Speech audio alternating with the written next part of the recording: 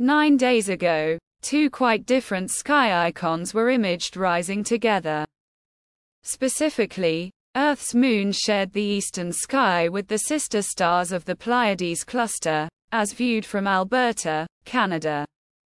Astronomical images of the well-known Pleiades often show the star cluster's alluring blue reflection nebulas, but here they are washed out by the orange moonrise sky. The half-lit moon, known as a quarter moon, is overexposed, although the outline of the dim lunar night side can be seen by illuminating earthshine, light first reflected from the Earth. The featured image is a composite of 8 successive exposures with brightnesses adjusted to match what the human eye would see.